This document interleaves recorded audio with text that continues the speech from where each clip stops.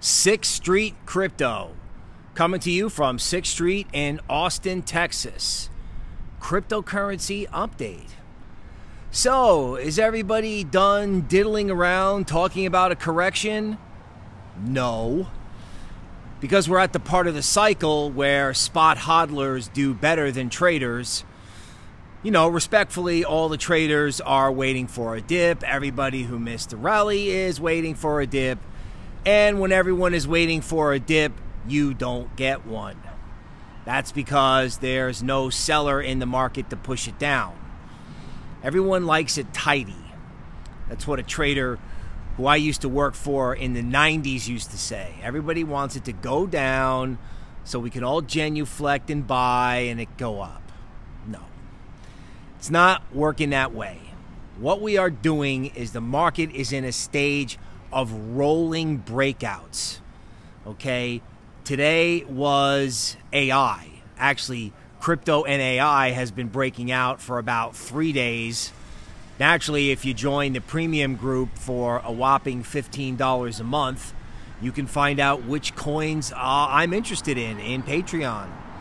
Right? Also, additional layer ones. Right? Any layer ones running on Bitcoin, ordinals. Okay? Also, Metaverse is next. Right? Like AI is going to go and go and go and go. And then Metaverse is going to be back. I mean, Metaverse coins, the one I featured in the premium group is down 95% and has DeMark bottoming signals everywhere.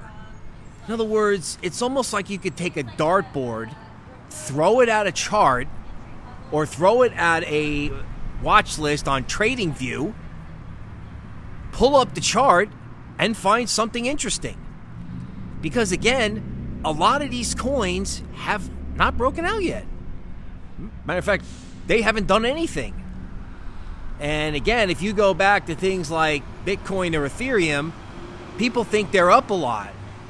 Are they? What's the new definition of up a lot? Well, I have a feeling we're going to find out in the first week of December. Because if you're sitting around waiting for a dip, you may wait a while. In other words, the only way to see 33K in Bitcoin is to see 43K first. There's not a lot of people talking like that, right? There's not a lot of people going like full Momo bullish because, you know, it has been straight up. Now let's talk about that. Because one of the worst things you can do in crypto is pull retail in at a top, right? Because it's an organic and very natural and positive reaction of retail to want to join in on something hopeful. So I get people's general hesitation, you know, about FOMOing in at the top or what looks like a top. But to me, it's not a top, right? It's the beginning of a trend. Now, it looks vertical when you look at the picture, which is why I did this silly YouTube video called Throw Out the Charts. Because crypto is completely mispriced. Like the AI part of crypto is ridiculously mispriced, especially if you compare it to like the market cap of Nvidia.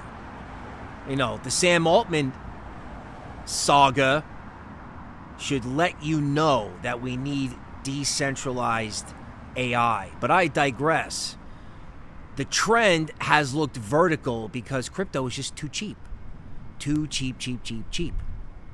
Too cheap, and it just sort of is in the beginning of revaluing and repricing itself because the whole party has been in equities, but the real lasting party is going to be in crypto. So, Patreon group, 3 altcoins today, trying to keep up that pace all during the week, plus degen portfolios and large cap portfolios are coming soon, and when Grok, Musk's AI system comes out, you know, the GAN analysis train will be leaving the station once again. It was very into, you know, GAN-related work, but I didn't realize that the data that, say, OpenAI or Bing was using was inaccurate. I'm kind of hoping Grok does one better. So again, more.